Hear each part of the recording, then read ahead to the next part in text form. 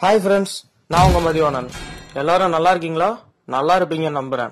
So okay, இன்னைக்கு வீடியோல எதை பத்தி பார்க்க போறோம்னா ரெண்டு விஷயத்த பத்தி பார்க்க போறோம். ஃபர்ஸ்ட் விஷயம் என்னன்னா, அமெரிக்காக்கும் சைனாக்கும் கோல்டு வார் நடக்க போகுது அப்படின்னு சொல்றாங்க. ரெண்டாவது விஷயம் என்னன்னா, அமெரிக்கா சீக்கிரட்டா நிறைய ப்ராஜெக்ட் செஞ்சுக்கிட்டு இருக்காங்க. அதை தான் அந்த வீடியோல பார்க்க போறோம். சோ ஓகே, ஃபர்ஸ்ட் விஷயத்த பத்தி பேசுவோம். அதாவது அமெரிக்காக்கும் சைனாக்கும் கோல்டு வார் நடக்க போகுது. கோல்டு வார்னா என்னன்னா ட்ரேட் வார் அப்படின்னு கூட இன்னொரு விதத்துல சொல்லலாம். அப்படின்னா என்னன்னா பொருளாதார ரீதியா தடை போடுறது, அதுதான் கோல்டு வார்னா அர்த்தம். இப்ப இதுல என்ன நடக்கும்னா, அமெரிக்கால ப்ரொடக்ஷன் பண்ணுவாங்க, சைனாலையும் ப்ரொடக்ஷன் பண்ணுவாங்க. அப்ப பாத்தீங்கன்னா அமெரிக்கால உற்பத்தி ஆகுற பொருள் சைனாக்கு போகாது, சைனாக்கு உற்பத்தி பண்ற பொருள் அமெரிக்காவுக்கும் போகாது. அவங்க எப்படின்னா, நீ வேற கண்ட்ரி நான் வேற கண்ட்ரி, என்கிட்ட இருந்து ஒண்ணுமே வராது, ஒன்ட்ட இருந்து நாங்க எதுவும் வாங்க மாட்டோம் அப்படின்னு சொல்லிடுவாங்க. இது மட்டும் இல்லாம வேற என்னென்ன பண்ண வாய்ப்பு இருக்குன்னா, நம்ம எல்லாத்துக்குமே தெரியும் அமெரிக்கா தான் வேர்ல்டுல டாப்ல இருக்க கண்ட்ரி, நம்பர் 1 கண்ட்ரி அப்படின்னு சொல்லிட்டு அவங்க சொன்னா இந்த உலகமே கேட்கும் அப்படின்னு நம்மளுக்கு தெரியும். இதுல என்ன பண்ணுவாங்கன்னா, சைனா கிட்ட இருந்து நிறைய நாடுகள் பொருள் வாங்குவாங்க. ஏன் நம்ம இந்தியால கூட நிறைய பொருள் பார்த்திருப்போம், மேட் இன் சைனா அப்படி இப்படின்னு சொல்லிட்டு.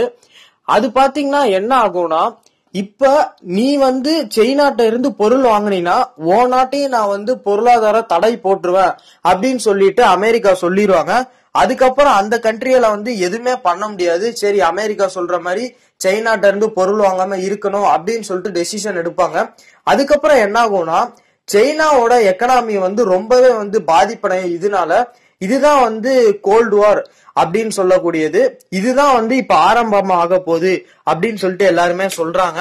பாத்தீங்கன்னா டொனால்ட் ட்ரம்ப் அவர் என்ன சொல்லியிருக்காருன்னா, நாங்க கோல்டு வார் கண்டிப்பா பண்ணுவோம் அப்படின்னு சொல்லிட்டு சொல்லியிருக்காரு. இதுக்கு சைனா என்ன சொல்லியிருக்காங்கன்னா, அவங்க நாட்டோட வெளியுறவுத்துறை அமைச்சர் வாங் யூ அவர் என்ன சொல்லியிருக்காருன்னா, சரி நீங்க எல்லாம் பண்ணுங்க, நாங்களும் பண்ண தயார் தான் அப்படின்னு சொல்லிட்டு அவரும் சொல்லியிருக்காரு. வேற என்ன குறிப்பிட்டு இருக்காருன்னா, அவர் சரி நாங்களும் உங்க கூட கோல்டு வார் போட தயார் தான் அப்படின்னு சொல்லிட்டு வாங் யூ அவர் சொல்லியிருக்காரு. ஃபர்ஸ்ட் இப்படி அவர் கோபமா பேசிட்டு கடைசியா முடிக்கும் போது என்ன சொன்னார்னா, இது கொரோனா உலகம் ஃபுல்லா ஆட்டி படைச்சுக்கிட்டு இருக்கு, நம்ம சைனாவும் அமெரிக்காவும் இணைந்து போராடினா இந்த கொரோனாவை அடிச்சு துரத்திடலாம், வென்றலாம் அப்படின்னு சொல்லிட்டு வாங் யூ சொல்லியிருக்காரு.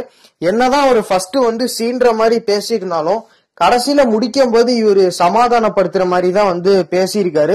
இதுக்கு பாத்தீங்கன்னா அமெரிக்காட்ட இருந்து இன்னும் எதுவும் ரீப்ளே எதுவும் வரல. சரி, ரெண்டாவது விஷயம், சீக்கிரட்டா ஒரு விஷயம் பண்றாங்க அப்படின்னு சொன்ன, அது என்னன்னா, இது கோல்டு வாரோட முடிஞ்சிருமா அப்படின்னு சொல்லிட்டு நீங்க கேட்டீங்கன்னா கண்டிப்பா முடியாது. இது ஒரு பெரிய ஒரு வாராதான் ஆக போகுது அப்படின்னு சொல்லிட்டு நிறைய கண்ட்ரிஸ் நிறைய பேர் சொல்லிக்கிட்டு இருக்காங்க.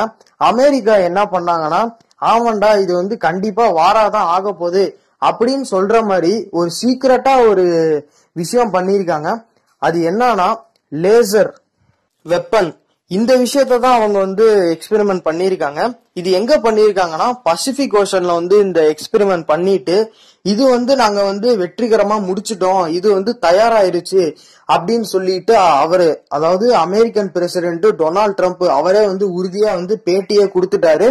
இந்த லேசர் வெப்பன் இதுல என்ன இருக்குன்னு பாத்தீங்கன்னா, இது நிறைய கண்ட்ரிஸ் பாத்தீங்கன்னா அவங்க பவுண்டரியில ஜெட்ஸ் இந்த மாதிரி விஷயத்துல எல்லாம் ரோந்துக்கு அனுப்பியிருப்பாங்க.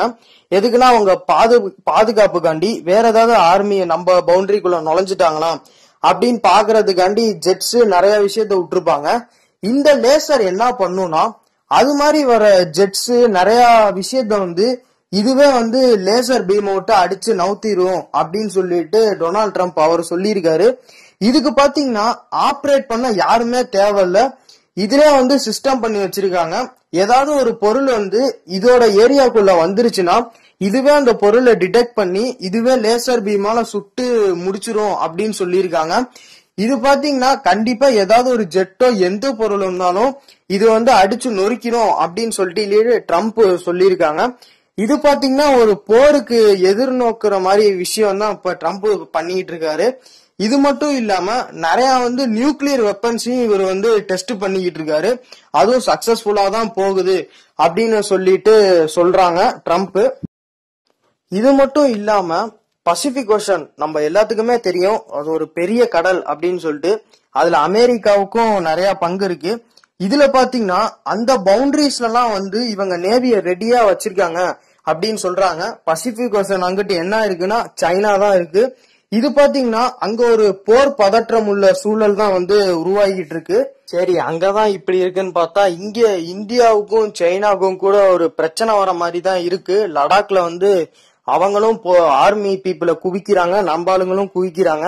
இது வந்து எங்க போய் முடிய போகுதுன்னே தெரியல. நம்ம கையில எதுவுமே இல்ல. நம்ம பண்ற ஒரே விஷயம் என்னன்னா நம்ம வந்து ப்ரே பண்ணிப்போம், இது மாதிரி எதுவும் நடக்க கூடாது அப்படின்னு சொல்லிட்டு. நம்ம இன்னொரு விஷயம் பண்ணலாம், #NoWar அப்படின்னு சொல்லிட்டு நம்ம டைப் பண்ணி எல்லாருக்குமே அனுப்போம். ஓகே, இன்னைக்கு வீடியோ முடிஞ்சிருச்சு. இன்னைக்கு வீடியோ பிடிச்சிருந்தா லைக் பண்ணுங்க, ஷேர் பண்ணுங்க, சப்ஸ்கிரைப் பண்ணுங்க, மறக்காம வந்து கமெண்ட்ல லீவ் பண்ணுங்க.